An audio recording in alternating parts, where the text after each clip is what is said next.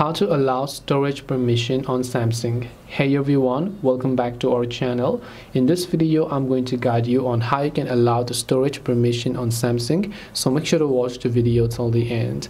Now if you'd like to allow the storage permission on your Samsung device, first of all open the settings application on Samsung, and then from here you want to simply look for the option called apps and then tap on it. Once you go to the apps option, just tap the three dots option from the top right.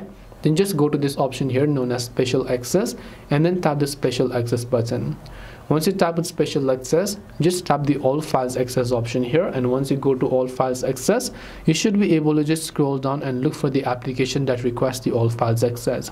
After you do that, come back to the apps page again and then look for the app that requires the storage permission, and then from there you can go to permissions and then you'll find the option called storage if the app requires the storage permissions, and then you can allow it.